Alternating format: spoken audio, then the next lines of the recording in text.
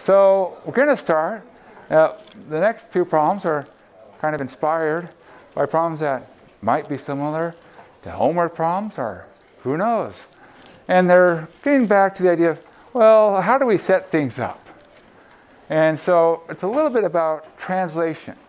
We have this sort of idea, maybe some wordage, and we want to say, okay, how do we get out a differential equation? So the first example, we're going to set up a differential equation for the curve y equals f of x, which satisfies that the tangent line to the curve at a point, and really we mean at any point on the curve. So we have this curve out there with this amazing property. What's the property? That the tangent line at a point, x comma y, hits the axis at the point 3x comma 0. And there's a second part, and we'll do the second part later. But let's get the first part, make some progress there. So what's the picture? So we should draw a picture to sort of like get our intuition going here. So the picture, all right, we have a curve of some sort. Now, we don't know what the curve is, and that's okay. That doesn't mean we can't draw a picture. We're trying to draw a picture now to build up understanding. So we'll say maybe it's a curve that does something like this. All right, that's fine. It's just a sketch to get us going. And now we say, okay, here's our curve. This is our curve y, and it tells us the following. It says, suppose you're at a point x comma y. And it says, take the tangent line to that curve at that point. So, okay, we take that tangent line, and it says, we hit the axis at this point, 3x comma 0. All right. So this wonderful curve, if it exists, we don't know, probably does. That's the picture that we go along. And it's going to be true regardless of which point x, y we choose. All right. So now, let's think about what we want. Well, we know what we want because we want to get the points. And it tells us, set up a differential equation. So we know we're going to set up a differential equation. So if we're going to set up a differential equation, what's one thing we're going to need? We're going to need a derivative, because the differential equation says there's a derivative involved. And so we say, okay, great. Y prime. We're already making progress. Now, we're not done, because that's not a differential equation. Differential equation says y prime equals something. We just got the y prime. So now we start to say, okay, we got to get some intuition. What is y prime? How does it relate to what we're trying to do? So how does y prime fit into this problem? I think there was a hand. Is it the tangent line? Okay, so y prime has something to do with the tangent line. What does it have to do with the tangent line? Slope. Y prime captures the rate of change. It's telling us how the function is doing. So when we talk about y prime, and in particular in relationship to tangent line, we say, oh, y prime, we say this is our slope of our tangent line. Great, great. Now, that's not a formula, but that's helping us understand what to do. And we say, well, I have this line. Can I get the slope?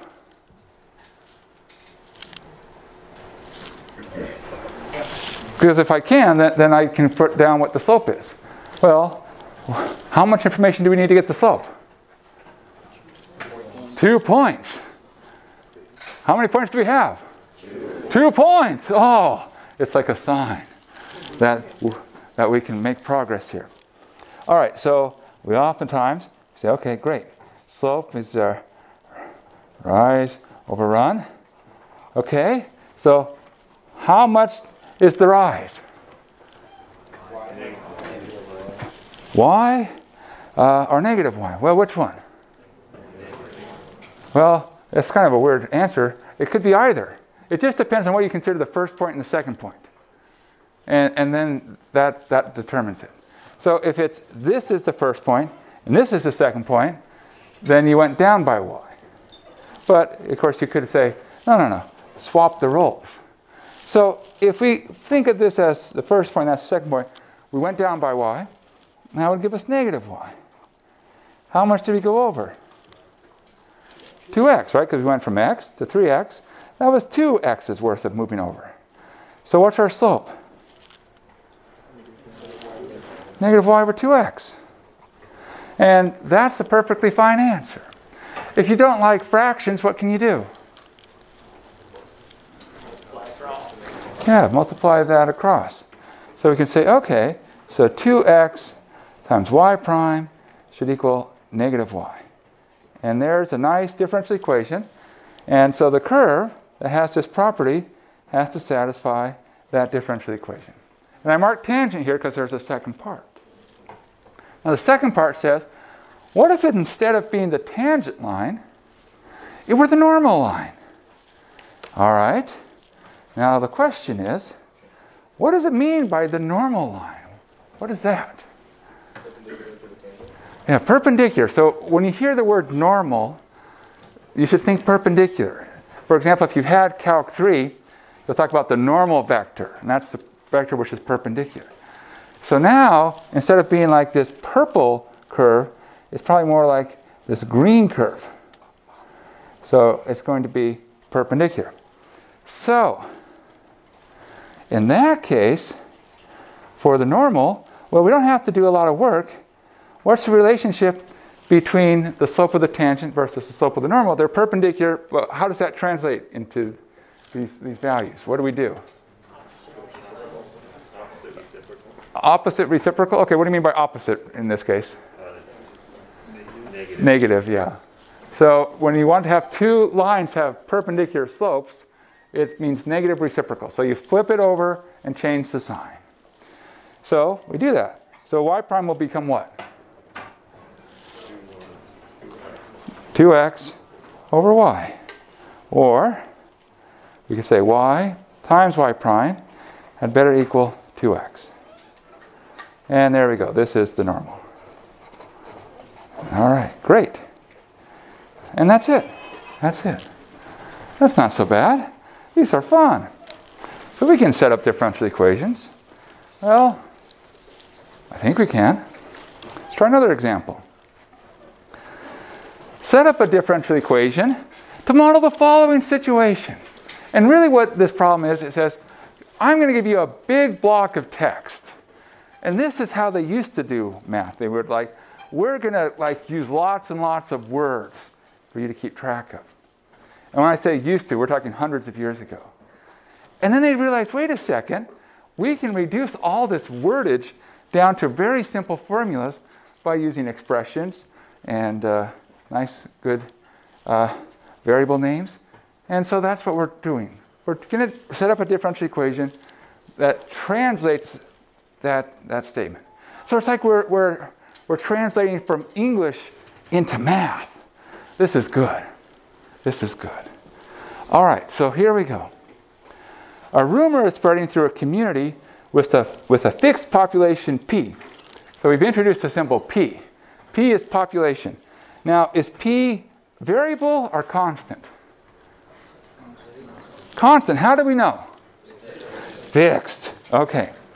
Where the number of people who have heard the rumor so far is W. Is that a variable or a constant? That's a variable because that can change. Okay, good. So W is our variable.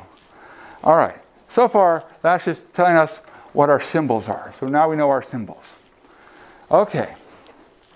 Then this next sentence. At any given time, the number of people that learn about the rumor is proportional to the square root of how many people who have not yet heard the rumor. All right. Now, there's a couple reactions. If you saw this, for example, on a test, you might say, let me go to the next problem. I'll come back to this one. But we're not going to do that because we're not on a test. What we're going to do is just sort of parse the sentence. And there's about 4 or 5 key parts of the sentence. So let's start with the beginning. The number of people that learn about the rumor. Let's start with that. How can we translate that into our symbols. What does that correspond with? Well, be careful. Is it W or W prime? So it's the number of people that learn about the rumor, but what is W? Number of people who have heard the rumor. That's like all the people who know it. Right now, I'm saying who just learned about it. So what is this capturing? It's like a change. So when we capture change, what do we write? W prime. So W prime. Good. That's the first important part of the sentence. Now the next one, also important, is. What does that translate to? Equals. You know that one. Good. All right. Making progress here. Next part. Proportional to. What does that mean when we say something's proportional to? Right. It means that there's some constant involved. Okay. We just make one up. What do you want to call our constant? K. All right. It's proportional to just means we introduce a constant. So there's some constant. Okay, well, the next part's not so hard. The square root of, well, that means there's a square root. You're like, wow, who would have thought? Okay, but we keep going. How many people who have not yet heard the rumor? So how do we figure that out? P minus W, because there's a whole population, then there's some people who know the rumor. So the P minus W is those who haven't. So this is P minus W. All right. And now, what's next?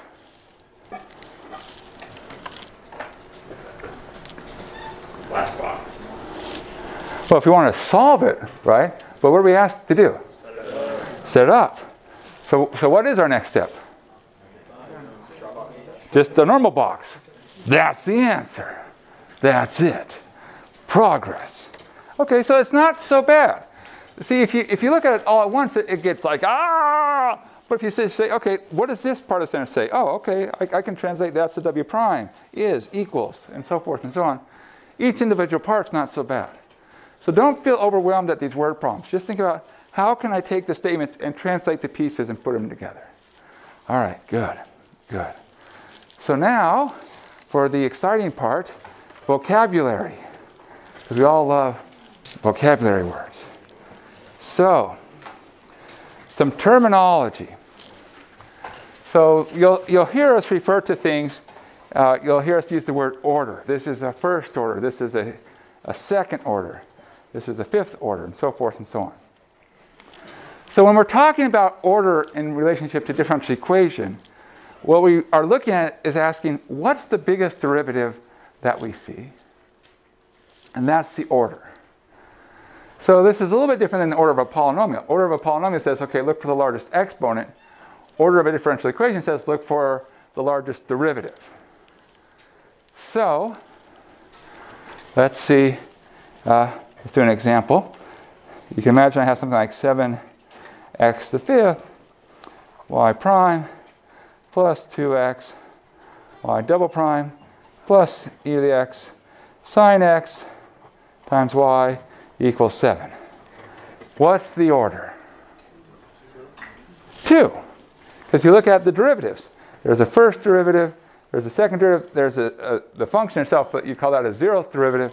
So the highest order derivative is 2. In this case, it wasn't at the front, but that's okay. They just chose to write it that way. And so that's the second order. Now, on a side note, there's a little bit of notation here. You might see something written like this, yn, where it's parentheses. And on the other hand, we've also seen cases where we see something like yn, where there's not parentheses. All right, let's start with this. What does this mean if you see something like that? Y raised with an n upstairs. What is that? It's like a power. So it's like you're multiplying y by itself n times. What does this mean? Nth derivative. So if you're looking and you're like, what is this weird thing upstairs? Why do they put parentheses? That means derivative. And they might say, Well, why do they have that notation? Well, you can imagine if they wanted to look at something where you had the ninth derivative, say plus y prime equals y. What's the order here? 9. Yeah, it's really easy to say. Versus y dot dot dot dot dot dot dot dot dot plus y prime equals y. Okay, sure. They're both notation. This gets annoying once you start getting to higher order derivatives. So that's why they have this notation. So just be aware. All right, the next part of vocabulary. So there's something called an ordinary differential equation. And those are the kinds of differential equations that you see walking around on the street. They're ordinary, very common.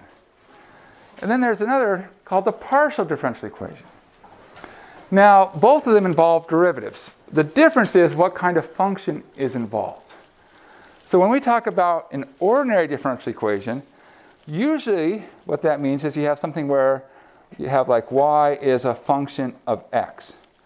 In other words, there's just one thing that can vary. And for that, it's the derivatives that we're used to, that we see in calculus. And by the way, this is the kind of differential equation that we like to do in this class. We will spend most of our time doing ODE, which means ordinary differential equation. So whenever you see the book says this is an ODE, you just say, oh yeah, okay, it's the differential equation that we're used to. What's a partial differential equation? A partial differential equation says, hey, I may have my input depend on more than one thing. So maybe it's not just a matter of where I am, because that's one input. Maybe it's where I am and what time it is. Both things might have an effect on the function. So it's a function with multiple inputs. So where does the partial come from? Well, there's this notion of what's called a partial derivative. And a partial derivative says, I'm going to take the derivative of just one of the variables. So I treat the other variable like a constant. If you're familiar with multivariable calculus, this is what you do in multivariable calculus. So you might have something like f xx plus, ft equals 0. That would be an example of well, it's the second order, because there's two derivatives. This is notation for partial derivatives. And here we're taking two derivatives with respect to x, two derivatives with respect to t, put them together, we're supposed to get 0. So this is an example of something that can happen. We're not doing that. That's a different class. But we just want to make you aware of the terminology and what may happen. The last thing, and don't worry too much about this, but I just want to put this up here. When we say the normal form of a differential equation, it just says put the highest derivative on one side equals everything else. So that would be a normal form. So as an example, nothing up here is the normal form, but I can take this differential equation and I could say, look, I can write the ninth derivative as minus y prime plus y. That would make it into normal form. So I took the highest order derivative by itself equals other stuff. So if it's a first order differential equation, we have y prime. It's just stuff involving x and y. A second order differential equation is y double prime. Is stuff involving x, y, and y prime. Now, if you just see this, you might be like, this looks complicated. But just say, this is stuff involving x, y, and y prime. Oh, okay, it's just stuff. All right. That's not so scary if it's just stuff. So that's where we have. We will add more terminology as we go along. And normally when you see more terminology showing up, it's because, hey, we discovered that these particular type of differential equations all have a common theme and a common way to solve them. So usually when you see, like, we're going to introduce things like homogeneous versus non-homogeneous, linear, non-linear. Normally when you see this, it's like, oh, we're identifying certain things are pretty easy to solve. Okay. Now, some words of caution. What's our goal? In the ideal situation, if we're doing an initial value problem, so that says we're given some initial values for our differential equation, and we have our differential equation, we'd like to recover the function. That there's one function which will exactly match what we want. It'll be where we want it to be at the start. It'll move like we want it to move as we go along. Well, okay. What could be our challenge? Well, we want 1. There's 2 things that could go wrong. We could have 0. In other words, maybe there's nothing that works. Well, what's an example? Suppose we look at this differential equation. Y prime squared plus y squared is negative 1. Is that possible? No. No. Especially if we're trying to keep things real. If we let things be complex, okay, maybe a little bit dicey, but no, we're keeping it real in this class. We're keeping it real. All right, so there might be none. The other thing is there might be many. And that's bad because we're saying, look, we want the 1. We don't want many solutions. So here's an example. Y prime is 4x times square root of y, and y of 0 equals 0. So I have a function, an initial condition. All right, so the claim is there's multiple solutions. And it tells us. Let's check. Suppose our function is identically 0. And by the way, these functions where they're constant are really, they show up a lot. They're very useful to say, hey, let's not forget about these. Let's remember to check for these. Okay, so let's check. Does it satisfy? Well, what's the derivative of 0? 0. What's 4x times the square root of 0? 0. So this is satisfied. All right. If I plug 0 into the function, which is always 0, what comes out? 0. So the initial condition is satisfied. So this is a solution. Okay, what about this one? Okay, the derivative of x to the 4th. 4x cubed. All right. Now, 4x, the square root of x to the 4th, x squared. So 4x times x squared is 4x cubed. They're equal. When I plug 0 into x to the 4th, what comes out? 0. Now, I suppose we should make one more observation. Is 0 always the same as x to the 4th? No, they're different functions.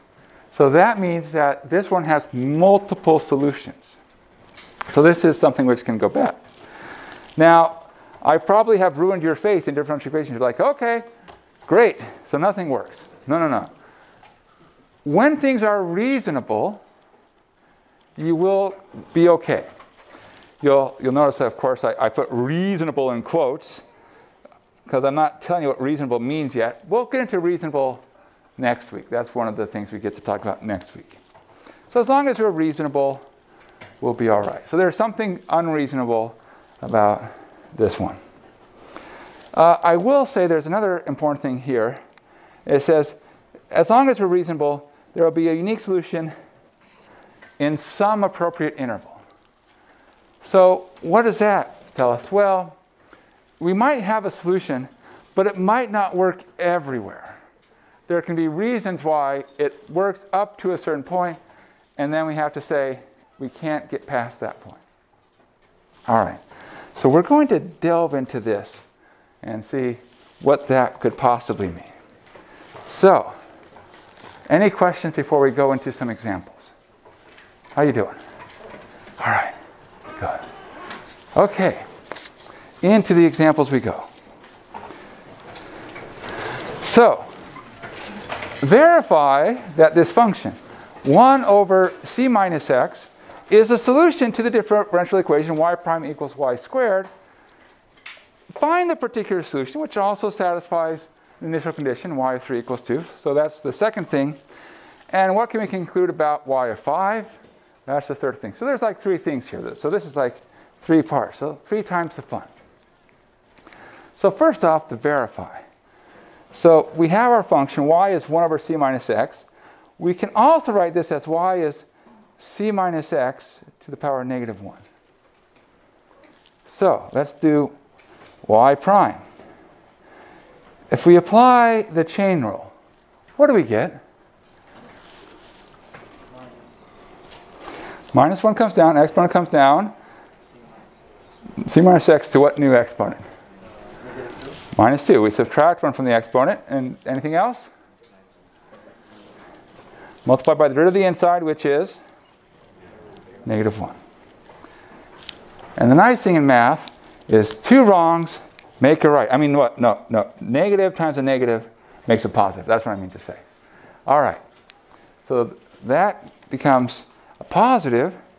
Now, the c minus x minus 2 really means I can move it downstairs and write it as something to the 2. So this is the same as 1 over c minus x squared. But what's another name for 1 over c minus x? Y. Well, the reason I'm asking why there's another name for 1 over c minus x is it helps us solve the problem. So anyway, so what's another name for 1 over c minus x? I already explained. Oh, wait, no! Oh. You meant the variable y. Oh, I am so sorry about that. Yes, sorry about that. Y squared. Okay, all right, good. Okay, so this is the verification. Y prime equals y squared. Woohoo, we verified. Yay. All right. One part done. Now, find the particular solution, because notice this has a c in the expression, which means that we don't have one solution, we have many solutions. And so now we're going to say, of all this myriad selection of solutions, we're going to pick one of them. Pick the one that goes through the right point at the right time. So we have to figure out what is the right choice for C. All right, well, so let's look at what happens at x equals 3. Because that's our input. We're putting in x equals 3, and we're told that 2, that's y of 3, which is 1 over c minus 3. All right, what do we do to solve for c? Okay, we can invert, flip both sides. We can say 1/2 is c minus 3. And now what? Add, all right. 3 plus 1/2? 7/2. And that's c. So our function would be y is equal to 1 over 7/2 minus x. Now, if you don't like fractions within fractions, and some people don't, I'm not a big fan of fractions within fractions, what could we do to get rid of our fractions within fractions? So I don't like the over half here, downstairs. Yeah, we could multiply the downstairs by 2. That would get rid of it. But if I do it downstairs, multiply upstairs. So we could also write this as 2 over 7 minus 2x. Great. So that's the second part, the find the particular solution. Now, before we go to the third part, to sort of not get you angry with me when I say what the answer is, let's sketch this function. I know it's a little bit sketchy here, but that's all right. What can you tell me about this function? If you saw this function, you might say to your friend, look at that function. Do you see that? It has a clear asymptote, right? Where is its asymptote? 7/2. Okay, so there is an asymptote here.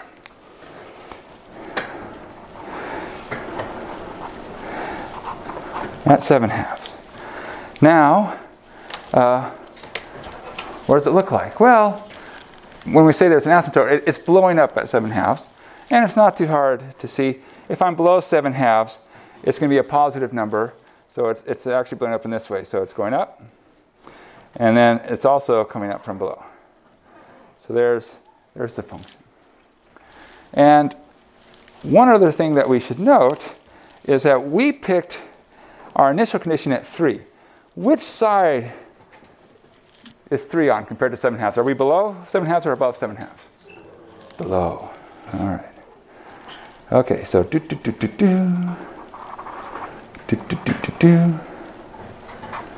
Okay. So there's our function. Now the question is, what can we conclude about y of 5? So if we hadn't done our conversation about asymptotes, what would be a natural thing for us to do? Plug in 5, right? we want to plug in 5, what would we get? We would get 2 over 7 minus 10, negative 2/3. Shouldn't that be the right answer?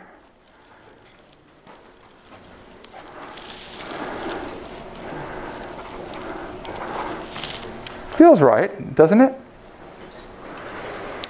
But what's our real right answer?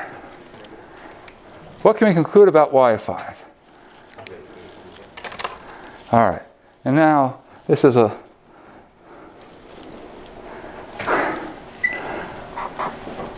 I'll tell you the answer.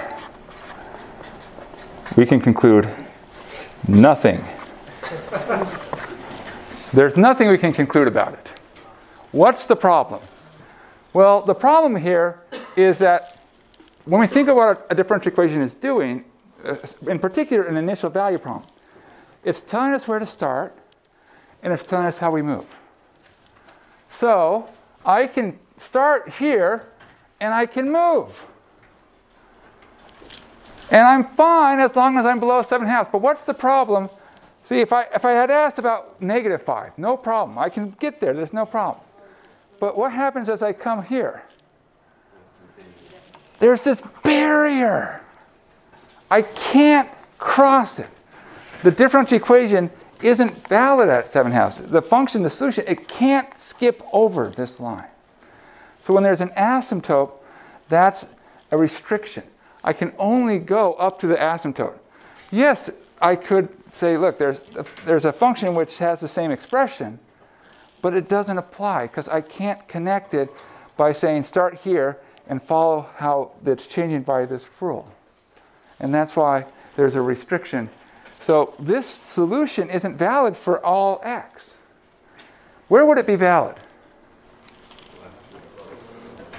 Yeah. So this is valid for x below 7/2. So this is a restriction that comes in. So this goes back to, if you remember on the previous slide, we said for some appropriate interval. And that's what we mean, is that you can start the differential equation and it works, but it can sometimes have places where the function blows up, and then at that point you can't continue and say, oh, I'll just skip over. No, no, no. It's no longer valid. It's no longer part of the solution. So that's why we have to specify for some appropriate interval. All right, good. There's a question. Does that happen with all asymptotes? Well, with the vertical asymptotes, yes, if you have a vertical asymptote. And you might say, okay, is that the only thing we have to worry about? Well, glad you asked. Let's do another problem. I wonder what this one's going to do. Okay, well, lots of boxes here. Wow, it's a choose your own adventure and getting stuck. All right, so give us some numbers. Not 0. 0 is not considered a number. 3 is a number. I like 3. 4. 2. 5. All right. So we're given that xy prime is 3y. And then we want to find a general solution for y. If we are also given that y of 4 equals 2, find a particular solution.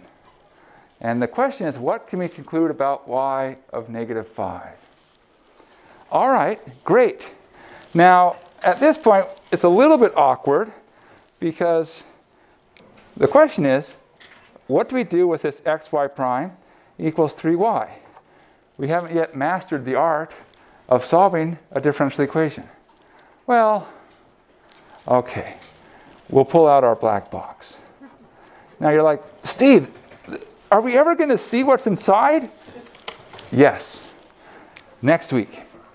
Or if you remember back to Calc 1, this was the last topic in Calc 1, is this box. But you're probably thinking, I'll just wait for next week. All right. So here we go. Y equals constant x cubed. You're thinking, wow, that was really fast. Well, it turns out, suppose it had been a 4. the solution would have been constant x to the fourth. If it had been a 42, constant x to the 42. It doesn't matter. It's really easy to solve this one. Now, verify, right? What's the derivative of x cubed? 3x squared. So a 3 comes down, and you drop your power down by 1x. Notice this takes your power of x back up to where it was. So you're back up to 3x cubed. There's still a constant there. On the other side, now there's the 3, and it already was an x cubed. And again, the constant's there. So it's very easy to verify. Okay, so find a general solution for y. Check. Okay. Well, now we have some initial conditions. Great. Y of 4 equals 2. Okay, so let's just see what happens at 4. So we would say that 2 equals y of 4 equals c times 4 cubed. And of course, 4 cubed is 64. Oh, well, great. Oh, nice. We've got some like electrical engineers in the audience. So c times 64 is 2. So what can we say about c? 1 over 32. Okay, so now here's a nice solution. 1 over 32 x cubed. Okay. Now what can we conclude about y of negative 5? Now we're not going to answer that question yet. I'm just going to draw some things. I like to think that occasionally I can draw some things well, not very well, but some things. Let's draw the curve. But let's do just a couple of cases for different values of c. How about x cubed? We can start with that. C equals 1. X cubed comes up and it looks like that. All right, how about, what's another choice for c that we can pick? 2. All right, what does the 2 do? It's like a stretching thing, right? So it'll stretch it up. So there's 2. How about another choice that we could pick? 22? 42? The answer to life, the universe, everything? Some other values? 1/2. A half? Okay. I like that this class is always so positive. A bunch of optimists. Yeah, like negative 2, right? It could go down. Negative 1 over 32.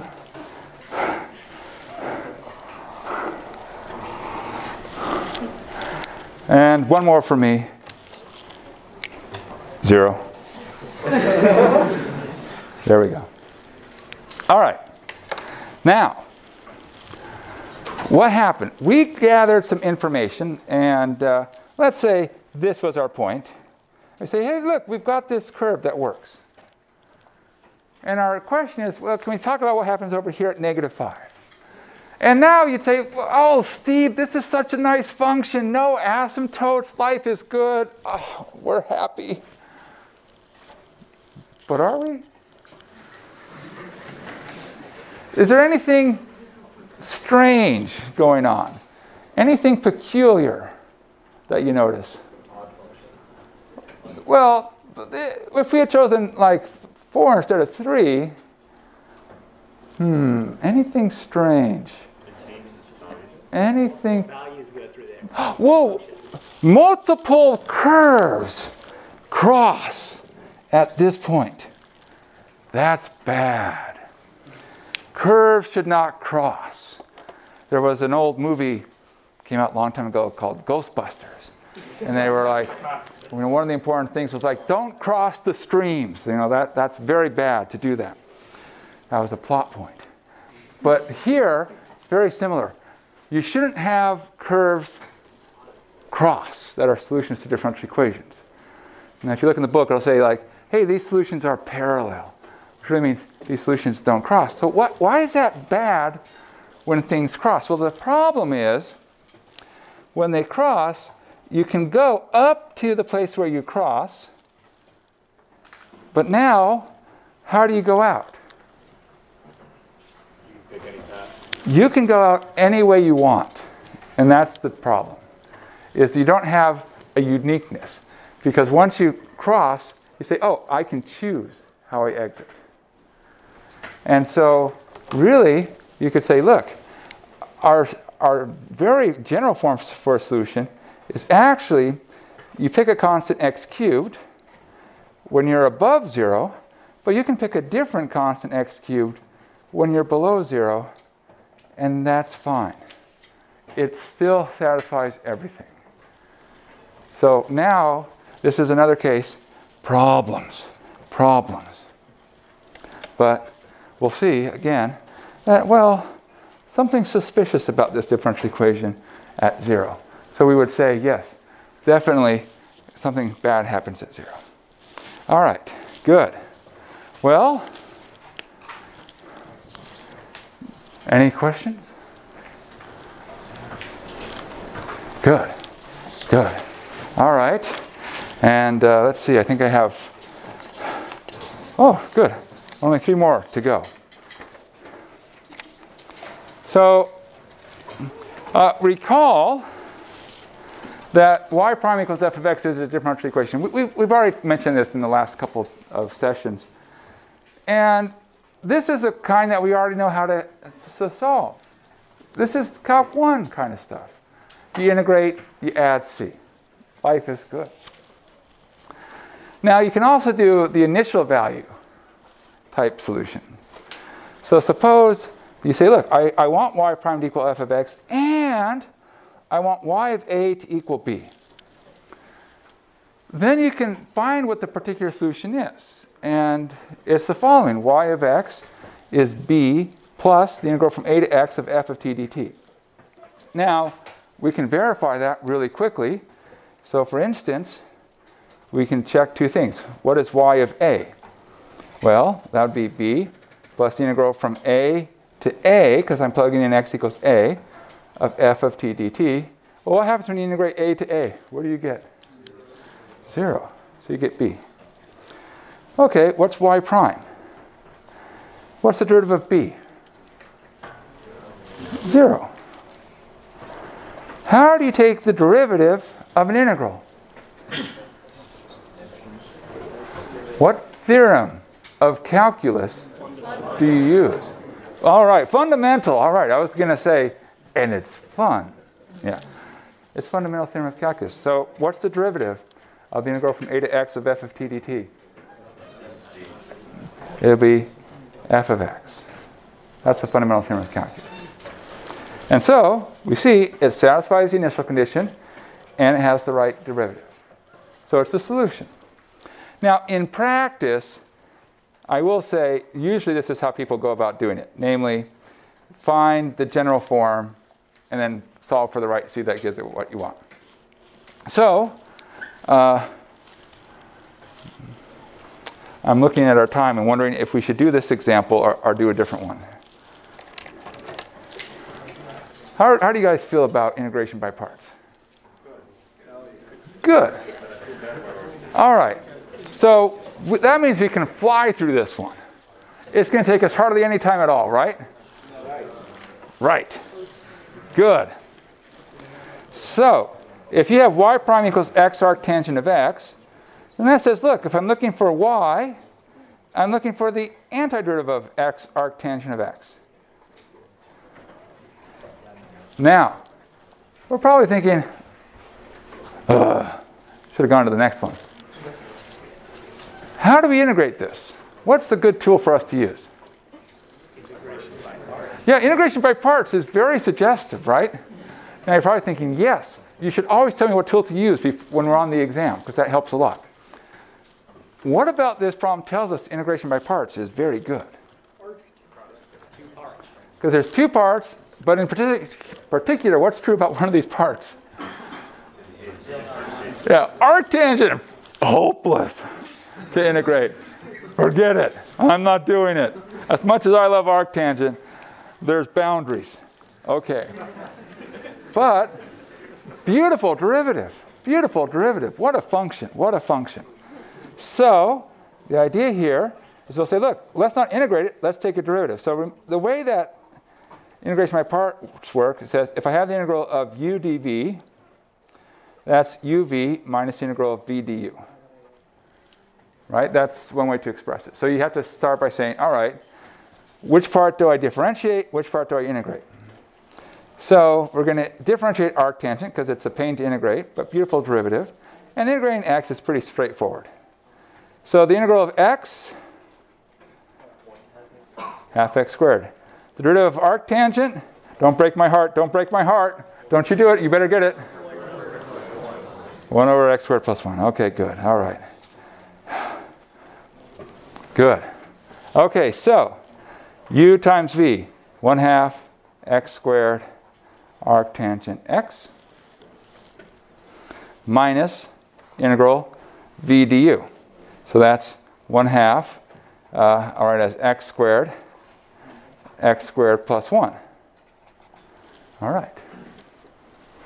Now you might be thinking, boy, Steve, that's a suspiciously long space you put there. It is suspiciously long. In the interest of time, I could add 1 and subtract 1. Yes? I appreciate the, yeah, very skeptical there. I think you can. You've added 0. That doesn't change anything. The more the skepticism should be, why? Why would you do that, Steve?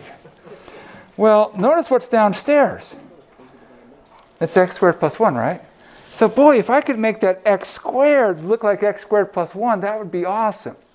If I added 1, it would look exactly like the downstairs. But I can't just add 1. But I can if I also subtract 1. So that's why I did it, so that I have sort of matching. So we have 1/2 x squared arctangent of x minus, I'll pull out the half here, because that's a constant. And then you can think of it as 2 parts. This part becomes 1. So 1 minus 1 over x squared plus 1 dx. Okay, so we're almost done. I promise we are almost done. Forgot that of x. What's the integral of 1? X. Minus makes a plus, 1/2. Integral of 1 over x squared plus 1. Don't break my heart. Don't you do it. Yeah, that's good. All right, good. Thank you. And then? Plus c. So there is the general form. Are we done? Yeah, we're not done. What's missing? y0 equals 2. Okay, so plug in 0. So 2 equals y of 0. Arctangent of 0? 0. 0? 0. Arctangent of 0 is still 0. Equals c. And so we can solve for c. And we end up with y equals 1/2 x squared arctangent of x minus 1/2 x plus 1/2 arctangent of x plus 2. And that's the answer. All right, now I have like 90 seconds left. So I'm not going to actually work the problem, but I'm going to talk about the problem here. And I'll record myself doing this later on, so if you really want to see it. That's first order derivative, but there's also second order derivatives. Same principle. Notice this x double prime t is 5 squared root of t plus 3. What's not over here? What's not present? There's no x. So this one is something you could do after Calc 1. So if you have x double prime, and you have some initial conditions, so here's some initial conditions, and I wanted to find x, what's the procedure? Integrate to get x prime. You can solve for the constant. Now you have x prime, what do? Integrate again. That gives you x, there's a new constant, and then you plug in. And then there's another example, again, I'll record myself later on, where it talks about these word problems, spacecraft heading down. And don't be intimidated by these. These are really Calc 1 problems. You have the technology to solve these. By the way, this is about landing on a moon. So you can imagine that you have this little spacecraft, and you want to have a soft touchdown. Well, there's three kinds of things that could happen.